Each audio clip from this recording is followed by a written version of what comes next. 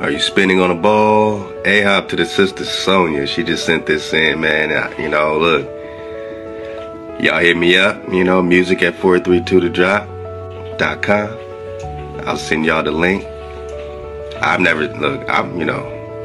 reconner, of our orientation. I've never seen this one before. Apparently, I can't confirm or deny. We're just looking into it. Apparently, this is from the Secret Work Shield USA Archive, something like that, 1972. You see right here. So I just messed it up. Let me let it go back. See right there, it says flat Earth, right? So, all right.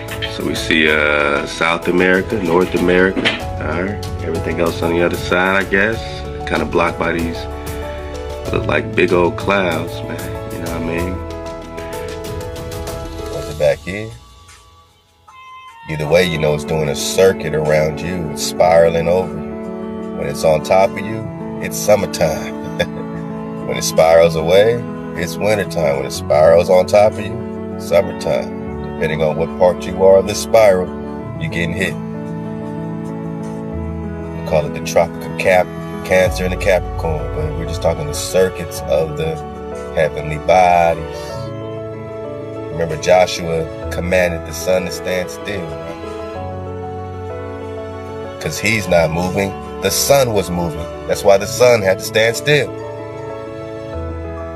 So this is a great image, man.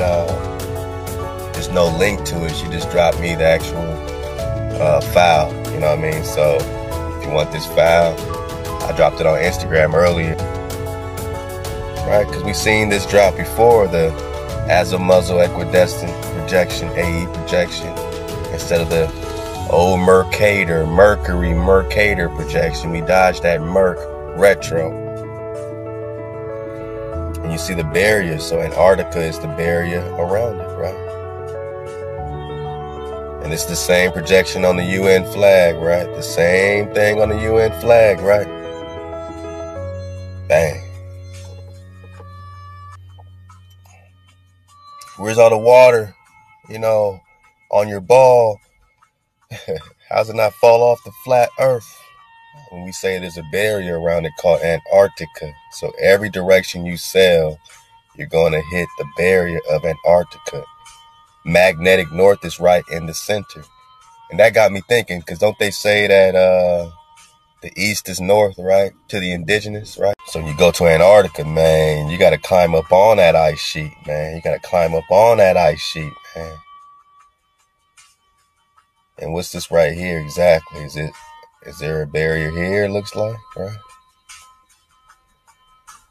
And then there's some mountains. And is this where they're finding all these pyramids and then stuff in Antarctica? Right? And then you keep going. Maybe there's more water. And then there's a bigger barrier. And that's outside that other barrier. Is it more land beyond them poles?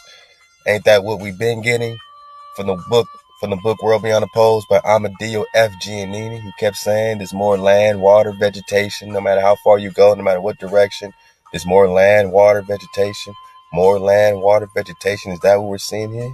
Where's the sun? Is that what they're hiding?